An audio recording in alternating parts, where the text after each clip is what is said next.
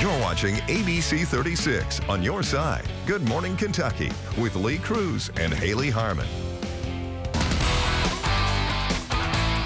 Well, welcome into sports. I'm Forrest Tucker. Former Kentucky basketball player Oscar Tshiebwe continued his Lexington homecoming with the Youth Skills Camp at Sports Center Lexington. Hundreds of campers came to see the skills session and Big O and got coached up by the current Kentucky basketball players. Oscar says that he's happy his new team, the Indiana Pacers, is not far from Lexington and that Big Blue Nation welcomed him back well.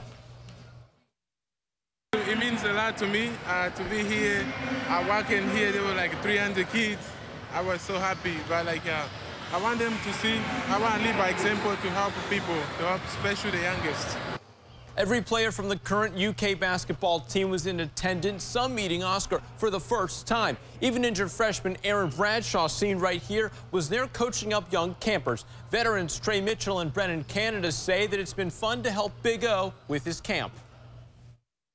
I think there's over 300 kids here, so I didn't envision that, but like I said, Oscar has great support around here, and so does Kentucky basketball. I literally just met him today for the first time, and you can tell that he's a genuine dude, and he means well, and I think that people can see that.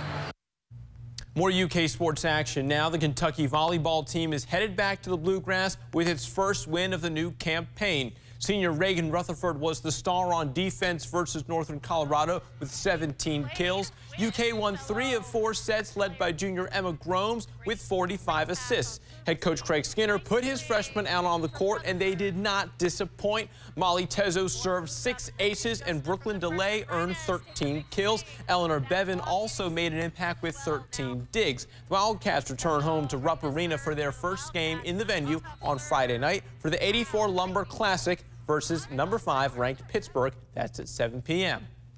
So they're doing some winning, but winning is not one of the things that the Reds have been doing much in the past few days. Cincinnati dropped their 4-game series in the desert to the Diamondbacks by losing 3 games, but there was one play from Game 4 that you just have to see.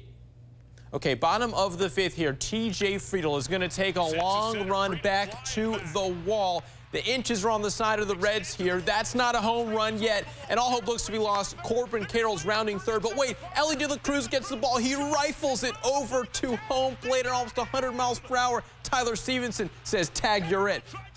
Man, Ellie, just cool as can be right there. What a way to save a run.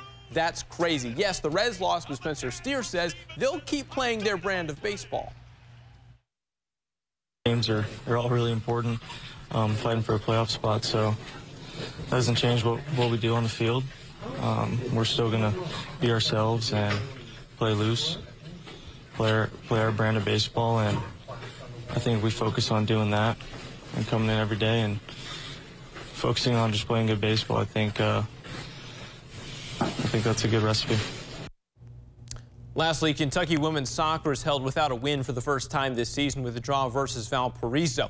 And Lexington Sporting Club moves up to 9th place in the United Soccer League 1 with a win over the Richmond Kickers. That's your look at sports. Thanks so much for watching. I'm Forrest Tucker.